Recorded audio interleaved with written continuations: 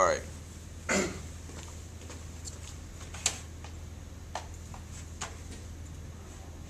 So now, we're at the right template. And you can see it says drawn by and it says administrator. Because I was lazy when I made the parts, I didn't change it. So I'm going to go to just open. And I'm going to just right click on that part and go to iProperties. Summary. Oh. Change that. Hit OK. On that one, iProperties. Okay, and then I'm just going to cancel that. And it didn't save, right? Updated, nothing changes. It still says administrator. See that? It didn't change when I changed the part. What you have to do is you have to close the drawing and then reopen the drawing. And now it shows. So now you change the iProperties that are going to go into the drawing. You have to close and reopen the drawing. Okay? And then all your changes show up.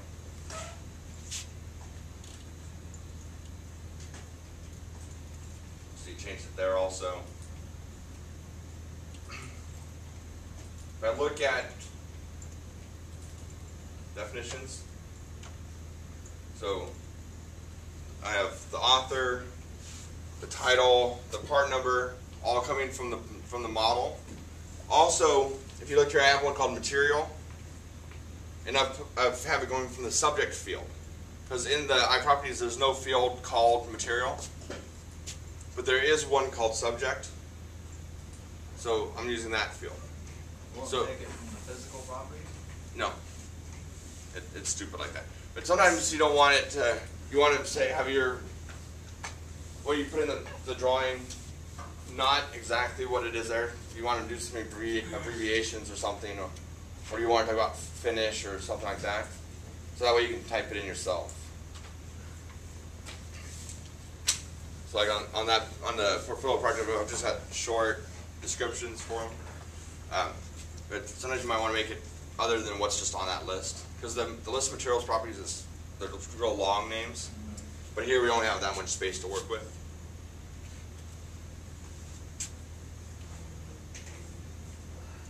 You can see I've also filled in the title block for the block tolerances for it.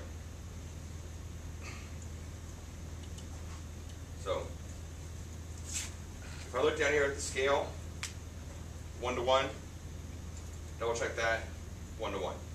In the scale, there's no way to make that update automatically.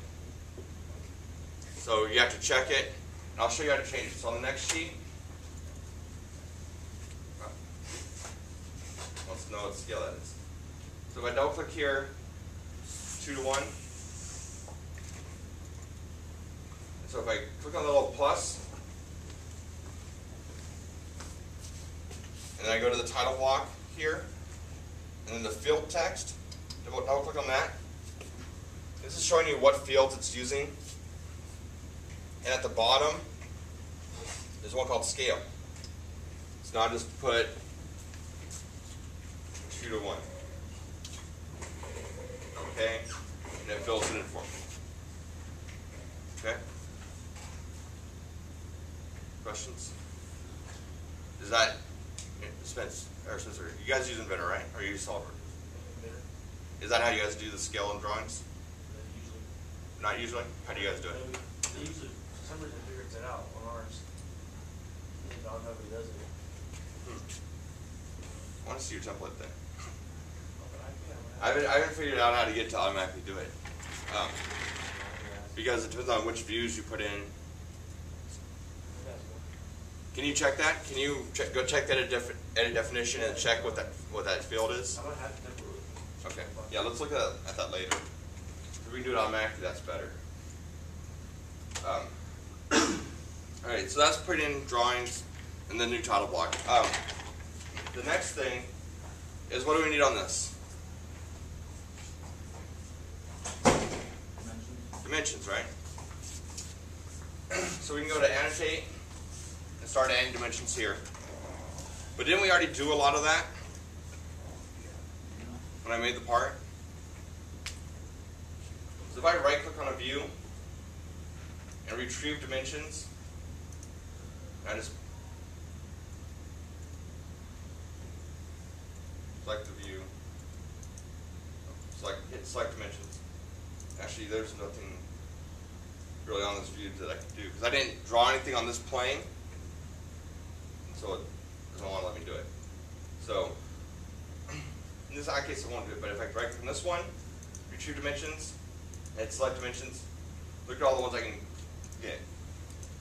Because the way I drew this part is I drew it from this view, extruded it, and just drew a line from the corner to the corner. So there were no dimensions on the front view. But in this view, yeah, I've got a lot. I can pick that one, and that one, and that one. I'm not going to pick the diameter of the hole because I want to put it in a hole note. Actually, on this one it's just a straight hole. So yeah, I'll just take that. And I'll take that. Okay. Now I can just kind of move them outside. And now I can make them look nice. Grab on the dot to move the radius. What about the placement of the big hole? What? What about the placement of the big hole? What about the placement of that hole? I'm going to go to center line. Click there. Click there. Create. And I'll do a center mark on that. And a center mark on that. Just delete that big one out. I'll just grab that and pull it.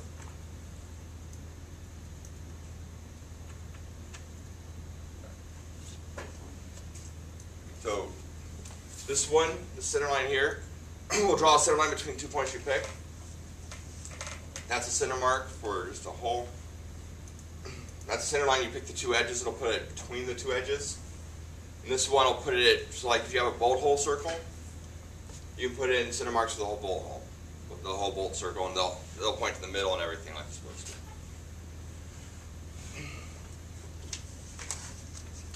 This view, do I really need this view? No, I'm just going to get rid of it. So this one, because I didn't have any dimensions I could have retrieved for it, I'm just going to put in some of my own.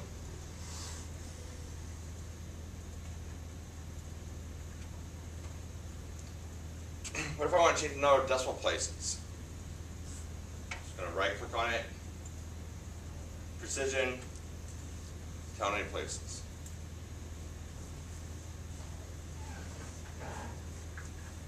Questions? Alright. So go to this one. On these holes, I'm trying to retrieve it. Is that just a diameter 38 hole? No. What? No, it's got a counter bore and it's got a thread on it. So I don't want to just use that. What I want to do is I want to do the hole and thread node. I can pick on that thread, and it gives me the whole node. That's cool. That's why we use the hole command. If you do that as separate extrusions, you wouldn't get this. And SolidWorks will not make a hole like that for you. You cannot make a hole like that in SolidWorks. I was doing the training this weekend, and I tried to have them do a hole like that with a counter bore with a thread in it. Wouldn't do it. There's no way in the hole command to make it do both. You do a counter bore or a thread, but not both. So that's one of the few things that Inventor has over SolidWorks. Now in SolidWorks, could you do? You'd have to do an extrusion, and then, or you can do a hole that's the bigger diameter, and then a hole that's the smaller diameter. But it was 2 steps no matter what you did.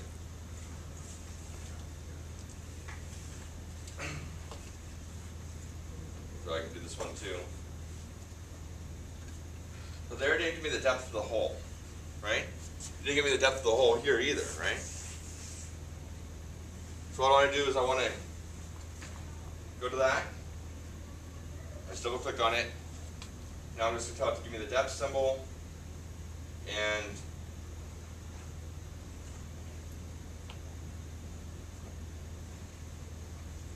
the thread depth value.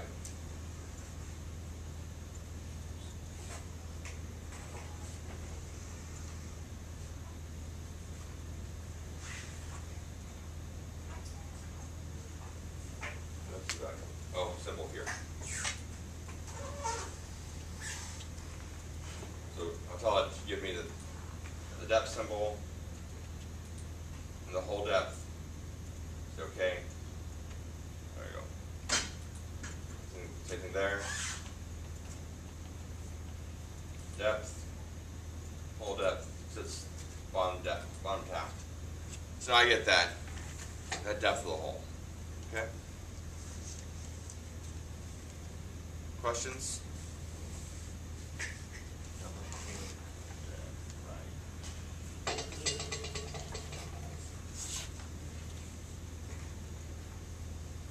You want to use the chamfer one, you pick the edge, and then you pick another edge next to it, and it measures it.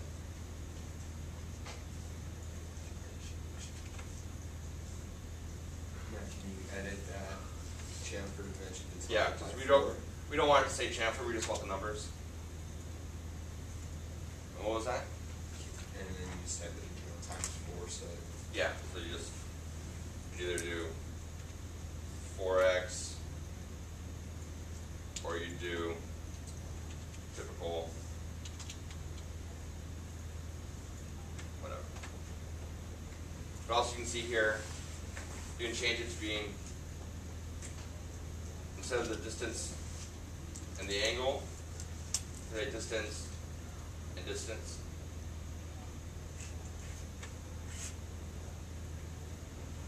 So you can put that in based on. Questions on the drawing stuff? So the practice for this week is to go back to all those other practices you've done and make drawings of them.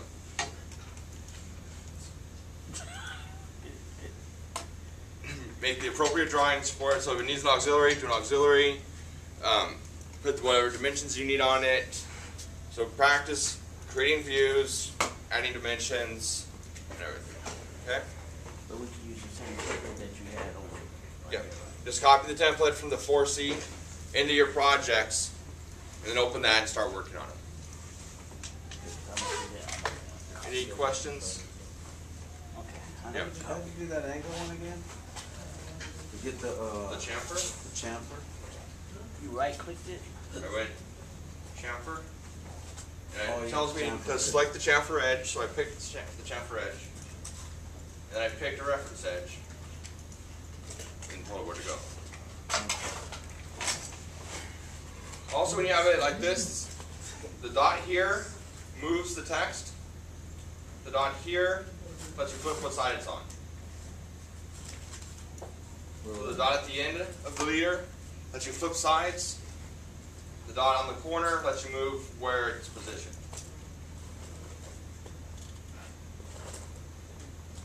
Also, you might run into times when,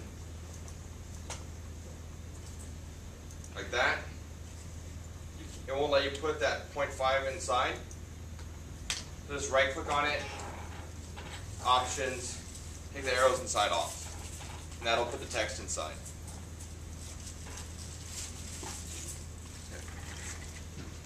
Questions? All right.